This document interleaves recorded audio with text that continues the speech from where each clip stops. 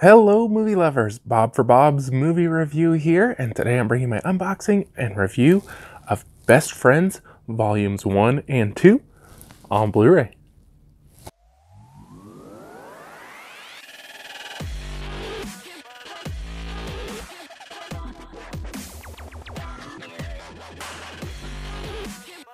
Be sure to click subscribe and click on the bell icon to be notified whenever I upload great new content. If you enjoy the video, be sure to show it some love and give it a like rating. So this one includes Blu-ray and digital from the duo that brought you The Room and inspired the disaster artist, Tommy Wiseau and Greg Sestero.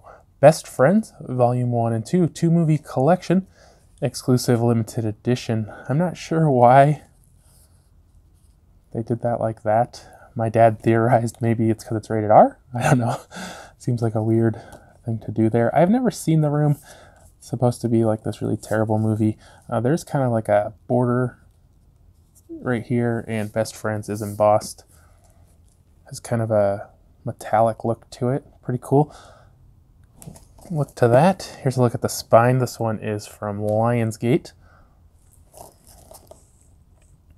Compared to The Room, this is Citizen Kane from Playboy. Best Friends Volume 1. Their cult classic hit The Room inspired the Oscar-nominated The Disaster Artist, now Tommy Wiseau and Greg Sestero, star in the new comedy thriller The Surreal Tale of a Friendship Gone Dangerously Wrong. Homeless drifter John is rescued by Harvey, an eccentric mortician who steals corpses' gold teeth. But just as John concocts a scheme to make them both fabulously rich off the loot, he learns horrific facts about Harvey's life that threaten to tear them apart. Special features, deleted scenes, behind the friendship featurettes. Commentary was writer, producer, actor Greg Sestero and actor Tommy Wiseau. This one is rated R for language and some grisly images. Has a runtime of 104 minutes. And Volume 2, this comedy thriller continues the bizarre saga of a dangerous drifter and the creepy mortician. With his friend Harvey out of the way, spoiler alert, John and his girlfriend escape into the Arizona desert, but their quest to open a safe full of loot leads them to a gang of desperate, deadly characters. As he fights to survive, John is haunted by freakish memories of the long-lost Harvey. This one's rated R for language throughout, violence, and some sexual references. Special features, deleted scenes, behind the friendship Uncle Rick featurette. This one has a 94-minute runtime.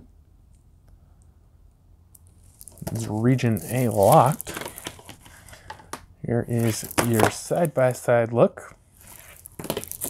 If you guys have seen one or either or both of these movies, love to hear your thoughts without spoilers in the comment section below.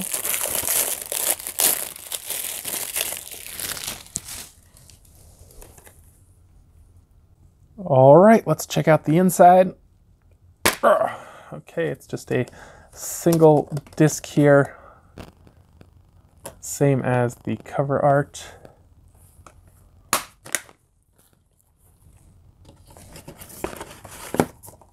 All right, guys, so I got to check out these two movies, Best Friends Volume 1 and 2. I'm just going to kind of review them together. It's going to be tough. I know there was already some spoilers in the unboxing section, but I'm definitely going to try to not spoil too much of the movie, but also talk about both movies. So let's just go over the information real quick. The first one is rated R, has a 1 hour and 48-minute runtime, is a comedy drama thriller. It's directed by Justin McGregor, and it stars Greg Sestero and Tommy Wiseau. And the second one is rated R, has a 2-hour-minute runtime, is a comedy drama thriller, and again is directed by Justin McGregor and stars Greg Sestero and Tommy Wiseau. So I've never really experienced Tommy Wiseau before. Of course, the Room has just become like this infamous movie of just weirdness and terribleness. I haven't seen it, so I can't really comment too much on that other than all the clips I've seen on YouTube.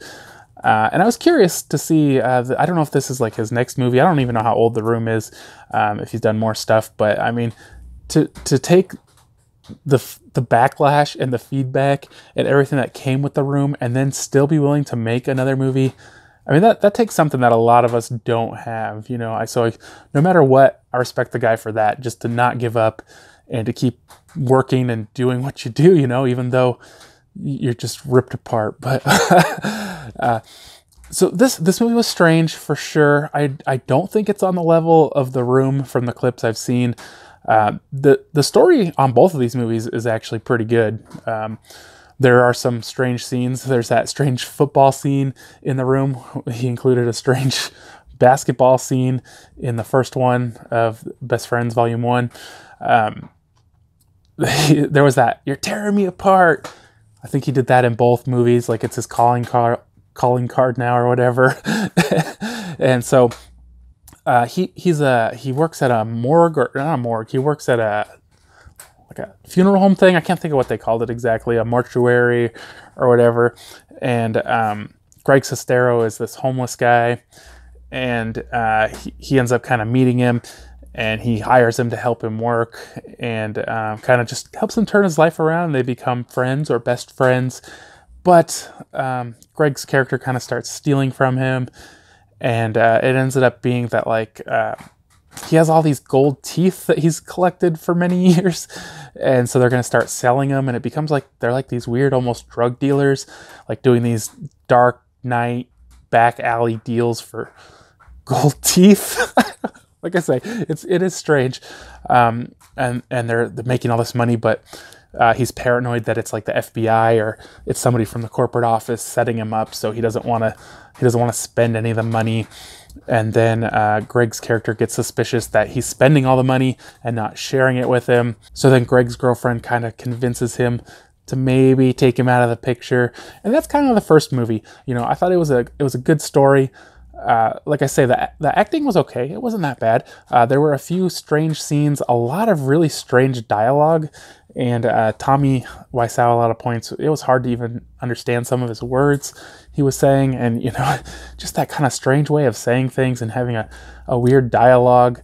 But I enjoyed the movie. Now, the second movie, it kind of has Greg on the run with the money, and he's like, it's in a safe, and he's trying to crack the safe, and he's got his girlfriend with him, and she goes to see her uncle, and they're just kind of trying to get the money out. I think the second movie is a lot better and more interesting. There's a lot less strangeness to it. It has a lot less Tommy Wiseau, though, so it doesn't have the strange dialogues going on so much. If these two weren't involved with this movie, you know, I could easily just see this being another movie, you know, that anybody would make. You know, kind of about people trying to get this money, and then there's other people, you know, who kind of try to find out, and, you know, there's cops after them and whatnot. You know, it's just a story we've seen many times.